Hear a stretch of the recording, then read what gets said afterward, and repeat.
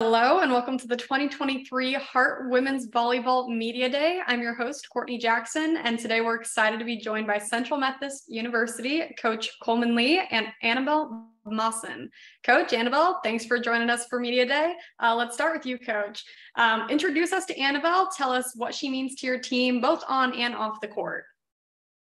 Annabelle's been a big part of our success for quite a while now. She actually started her career being named Freshman of the Year in the conference. She shared that honor.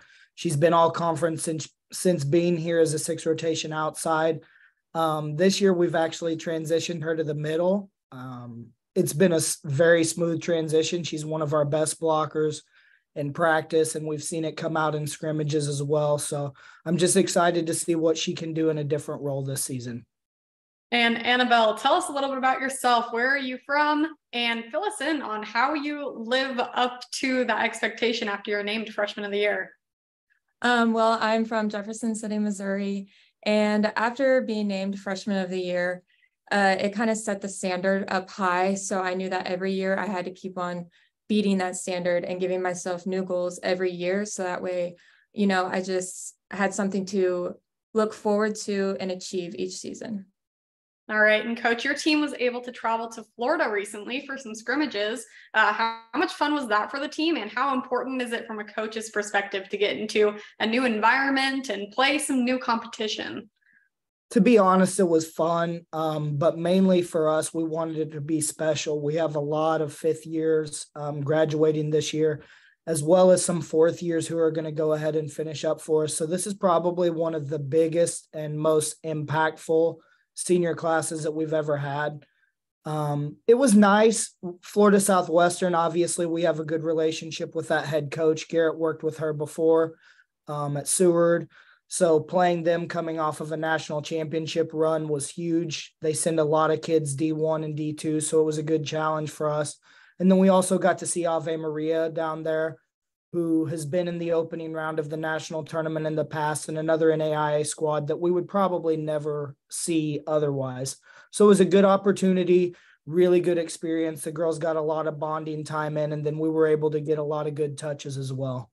Yeah, Annabelle, tell me about how you enjoyed that experience with your teammates. Like Coleman said, it was a great bonding activity for us to kind of connect, because it's really important that we all feel comfortable with each other, that we all have a good bond before stepping on the court, and kind of getting to go down there and play teams that we've never seen before just kind of gave us like a new perspective on everything. And it challenged us in good ways. So that way, whenever we get into our actual season, we're able to kind of, step up to challenges and rise to the occasions every time. Well, let's talk about the conference for a little bit. Coach, there's a high level of coaches in the Hart Conference. How much do you enjoy the challenge of coaching against such top caliber coaches week after week? It's fun. I was named head coach of the year in 2019, and coming right off of that, Hart joined the conference, which obviously makes a huge difference. I've known Mike for a really long time and have had a really big respect for his program. But we've got some up-and-comers as well. Molly has really turned things around at MNU. We have some youth in William Penn and Grandview. And those are coaches that are just hungry to do well. I think it only makes us better in the long run. We want to play those types and calibers of teams before the national tournament. And I feel like all of us in the Hart are lucky to be able to have those challenges on a nightly basis. And it's not just the top. It's not just the CMUs, the MNUs, the Parks. The middle and even lower end of our conference, you have to show up to play every single night. And I think that's important for our girls to know that we just can't take any days off. And Annabelle, from a player's perspective, how do you approach going into tough games week after week and maintaining the mindset of having to compete and not being able to let loose a little bit? Every game you just kind of have to have that fight and that drive. There's like no letting up, no matter what's happening in the game, no matter who we're playing, no matter what the occasion is. You got to go in just like hungry and ready to win, because if you let any of that down, that's kind of where teams start to fall, is whenever their drive lowers. So we have to make sure that we keep our competitive high and that we're driven to win every single game that we play. And Coach, last season, your team again qualified for the NAI national tournaments. What are some takeaways from last season that you hope your team can take into this season? Well, I'm not going to lie. Last year was disappointing for all of us. I feel like we've kind of set a standard here at Central Methodist, and it's not the opening round for us anymore.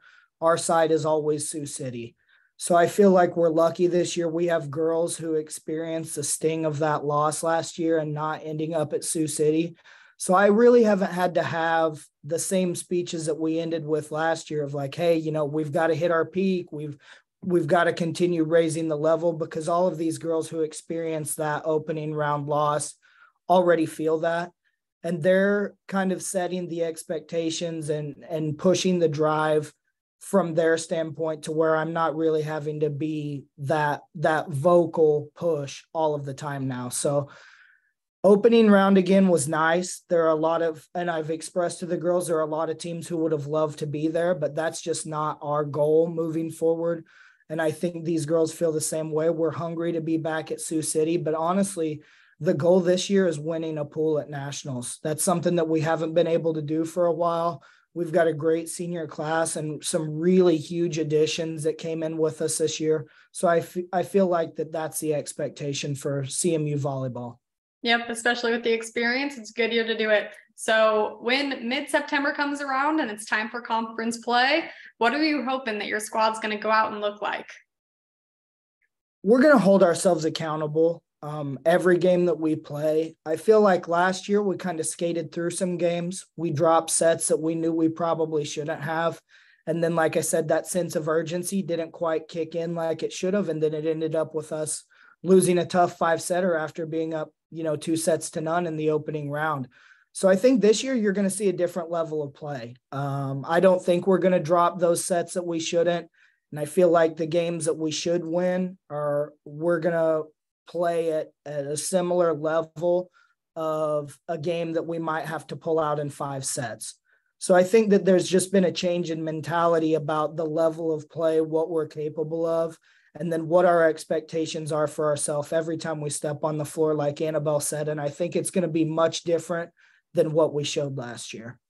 All right, and let's finish this off, Annabelle, with talk about the other part of being a student athlete, and that's the part where you get incorporated with the community. What does your team do outside of volleyball to incorporate yourselves with people around Central Methodist University? We volunteer at local food drives. We kind of help around with that, packing up food for everyone. A big thing that we've done is we've made like goodie bags for students in Fayette or even surrounding towns like high schools or middle schools and elementary schools, just to kind of show them that they are special and, that they matter in the community. And there have been times that, some athletes have gone to read to kids, and just doing the little stuff like that makes them feel important, and that makes us feel kind of good about everything that we've been doing. Yeah, really neat opportunity for a lot of the student athletes in the heart of America. Really good job getting out in the community. Well, Coach, Annabelle, thank you guys so much for joining us today, and best of luck this year to the team. Thanks for having us.